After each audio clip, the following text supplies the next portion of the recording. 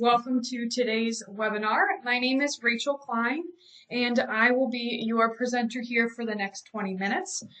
Today, we are going to be discussing CASS certification and NCOA processing. So these are options that you have available to you within the membership module in Church Windows. So just a couple bit of housekeeping things here before we get started in the topic. You can ask questions during the presentation, but it is just me in here today. So please keep in mind that if you do have a question, I'm not going to get to it until the end of the presentation.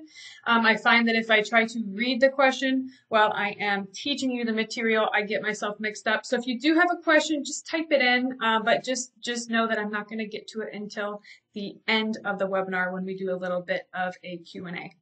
But you can simply type that question into that question section on your GoToWebinar toolbar. Just expand that tab and you can type that right in.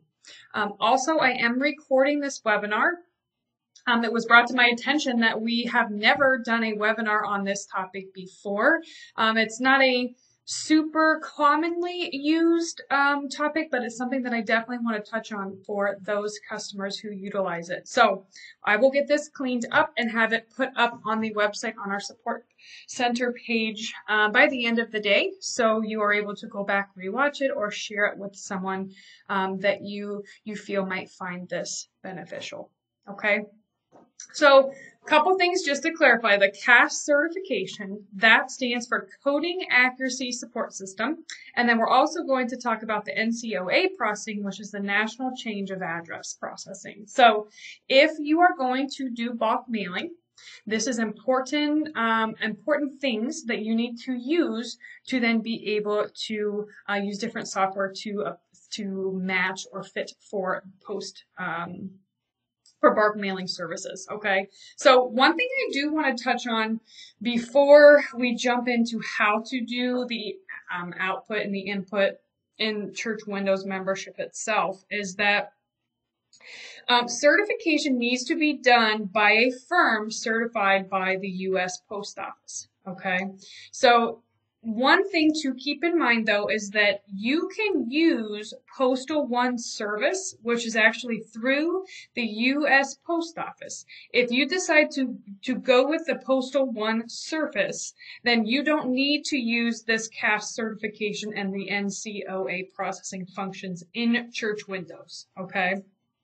Now, if you opt to use Postage Saver with your Church Windows or any other type of bulk mailing program that the U.S. Post Office offers, then you can use this function to then create your export, get your data CASS certified, and then import it back into Church Windows, okay? But if you're going to go through Postal One through your post office, you do not need to do this, okay? I just want to clarify, so you have some options. One of the companies that we have partnered with to do this CASS certification is Lorton Data. So what I'm going to show you is on our website real quick where you can gather some more information on Lorton Data specifically. So if you go under Investigating, you go to CW Partners, it's going to take you to our partner page. If you scroll down here a little bit, Lorton Data. You click on this. It's going to give you some more information about Lorton, and that's also going to have the form that you need to use to then contact and apply Lorton Data to get your data CASS certified, okay? Now, again, there is always, or we are always going to recommend that you talk to your local post office for bulk mailing requirements in your area. Okay, so we have found that depending on where you live, even depending on your city, what post office you go to, some of their bulk mailing requirements are going to be a little bit different. Okay, so what I would recommend before you go out and pay for the expense of Lorton Data, I would first talk to your postmaster, talk to your post office, make sure you have all the information you need before you decide to invest and do this purchase through Lorton Data. Also, check out Postal One. Again, that's free. The post office offers that. You can always look into that as well to see which fits your needs better. Okay? I hope I was clear on that. Again, if you want more information, head out here to our website. Also, you can research Postage Saver if that's something of interest to you, and you can do that at www.bulkmail.info, and you can get some good information there as well. Okay, so let's start the process here for the CASS and the NCOA processing within Church Windows. I'm going to go ahead and go into membership here, and this process is actually pretty simple.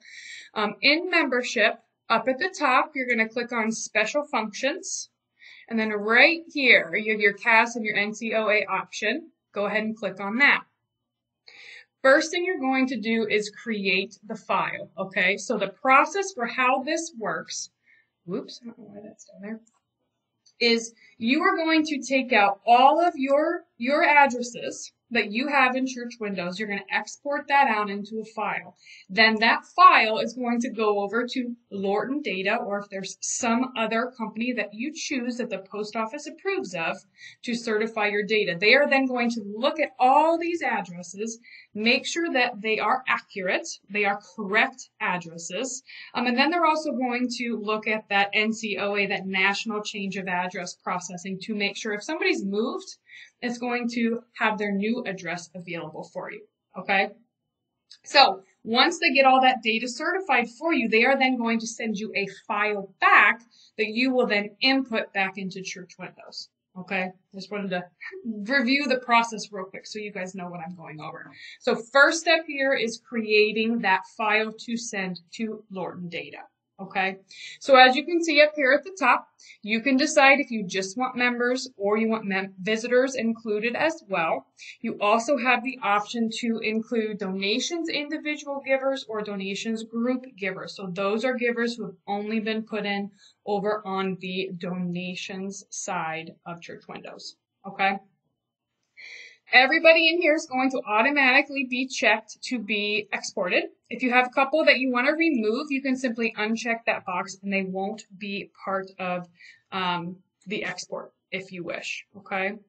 And then bottom right, you're just going to hit the export button here.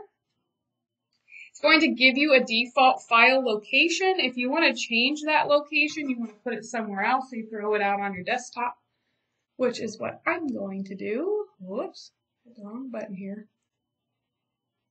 Hit the little dot, dot, dot button there. Choose your desktop, and then you can save it. Make sure the location is what you want, and then simply hit OK. All right. And then you're going to get the message. The file has been created. It's going to give you that location. The file is always going to be called USPS Convo, C-O-N-V. .text, okay, or it could be a CSV for comma separated value. They're both text files. One's tab, one's comma delimited. Both will work. Don't change the name of this file though, okay, so don't export it and save it as a different name. Keep it as the USPSCONV as the file name itself, all right? It's going to ask if I want to open the folder. I can say yes just to see where it's saved, which you can see it's right up here at the top. Now, with that being said, you don't need to open this file. Again, you do not change the file name. This is the file that simply gets sent off to Lorton Data to do the conversion. So whether you put it on a flash drive, send it in, whether you upload it to their website, instructions will be available at Lorton Data for how you get them the data itself. Okay? Now, keep in mind, when Lorton has your data and they are cleaning up and certifying those addresses, any changes you may get to someone's address within your data in Church Windows, when you import that data back in, is going to be overwritten. So I would recommend not updating anybody's addresses until you get your data back from Lorton, okay? Because anything you change is going to be wiped out when you put the file back in, okay? So now let's talk about importing the data back in once Lorton certifies it and sends it back to you, okay? First thing we are always going to recommend is making a backup of your data. Anytime you do a mass data change within your software, we are always going to recommend making a backup of your data so you have your data at that point before you make the change. If something were to occur, something were to be wiped out, not saying it happens all the time, but we have seen it. Safeguard, make a backup, okay? So once you make your backup of your data, you're going to come back up here, Special Functions, hit this CASS NCOA option, and you're going to go to Import this time, all right? And then whether you get the data back on a flash drive, plug that in, whether you download it from an email, what have you, save that file locally somewhere on your machine so you can browse to it and import it. So you'll hit Select File. Simply just going to pick the one that we just did, even though it's not certified. But for example's sake, I'm just going to go with this, and we're going to open it. And then it's going to take that now certified, cleaned up data that's ready for bulk mailing, and it's going to bring it back into your church windows here. Okay? And then you're going to hit the Import button. And it's going to tell you all addresses successfully imported, and then you're going to say OK. And that's all there is to it, all right? So it's actually a very simple process, pulling the data, exporting the data out of church windows, sending it to Lorton, them certifying it, getting it back to you, and then you importing it back in, okay? Now, keep in mind, too, if you want information on this, today's webinar, I went through one of our workbooks. It was the Membership 203 workbook, pages 28 through 30. All of this is in here. So if you are the type of person that likes it in black and white, feel free to buy that workbook, and then you can have all of this information at your disposal, okay?